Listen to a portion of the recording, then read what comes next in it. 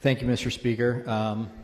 Northern Kentucky has been blessed to have Lisa as our Ed Director. I first met Lisa when I was a lowly Villa Hills City Councilman, and she had just been hired to do I think it was a recreation study between Villa Hills and a neighboring city.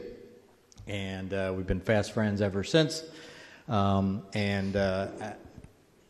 One thing I can say without fear of contradiction is you can't find anyone who can say anything negative about Lisa. And in this business, we all know that's pretty hard to pull off. So that says an enormous amount about her, and I appreciate this opportunity to honor her on the floor. Thank you, Mr. Speaker, and yield back to the gentleman from Kenton 65.